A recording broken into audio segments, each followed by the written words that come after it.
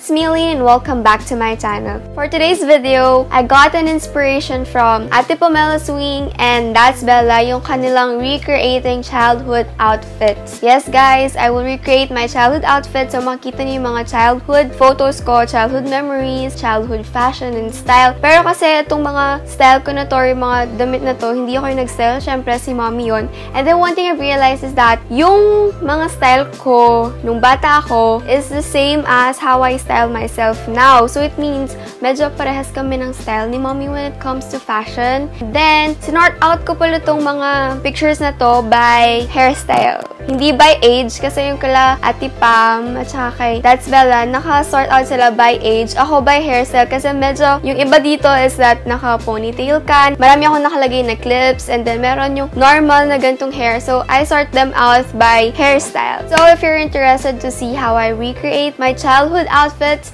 just keep on watching. Now guys, for the recreating part, yung una kong i-recreate is this me na nakaupo sa vanity mirror na nandyan pa hanggang ngayon. Nasa akin pa yung vanity mirror. Pure white tayo dito, diba? White na top and white na panjama. Meron akong ganito kaya lang polka dot sila. Hindi siya sunflower and... Sunflower ba to? Hindi siya flower and sun. Pinagsama kong sun at flower. Sunflower nga naman.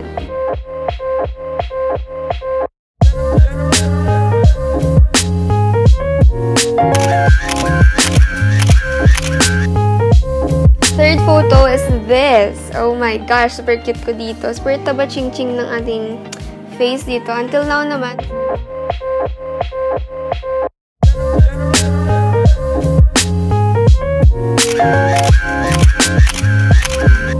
For the fourth outfit, itong color pink na top and denim na pants at naka-doll shoes tayong black. Diba nung mga ganitong panahon, ano bang year to? Yan, December 2, 2007. So, yung mga alam ko, mga ganitong panahon na uso yung mga doll shoes, ganyan. So, kahit hindi masyadong bagay sa outfit natin to, nag-doll shoes tayo kasi alam ko this year, dun kami binili ng maraming doll shoes, ganun. So, wala na, sinishare ko lang. Hindi ko alam kung if may-recreate natin itong relo na color white kasi wala akong watch na color white. Wala.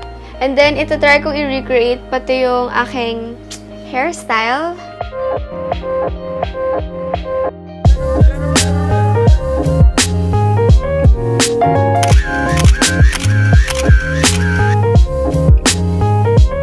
Next, for the fifth outfit, ayan, bungi pa yata ako dito. At yung, kita nyo naman, diba, napaka-bright ng ating eyes. And ang laki ng cheeks ko. Grabe, ang taba ko. And then, oh, naka-white shoes na ako dito. But with a pink socks and sobrang haba na palda and one-sided top. So, and then, oh, diba, pack din ulit yung hairstyle natin with bubots.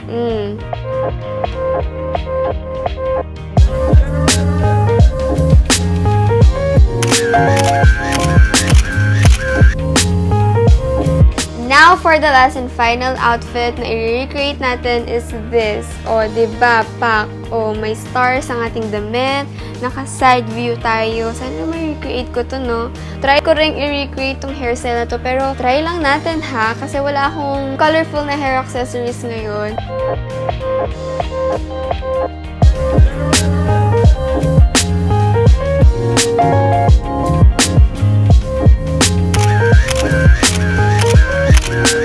So yes guys, I guess that's it for this video. I hope na enjoy itong recreating video na to. And if you want me to do some recreating pa of other outfits, other photos, just comment down below. And then yun, na-enjoy ko talaga itong recreating na to kasi it's really good to reminisce memories, reminisce moments. Pero hindi ko na masyado natatandaan na nagpa-picture ako ng ganito. But still, through this recreating thing of childhood, parang naalala ko yung childhood memories ko, yung parang super happy lang, ganyan, naglalaro sa daan. Yung mga times na muntikan na akong masagasaan, yung mga times na nahabol kami ng aso. And yun lang masasabi ko. So, I'll see you on my next one. Bye! I think the appropriate word is kikay ako nung bata ako. Like, gusto ko, marami akong suot na accessories. Gusto ko,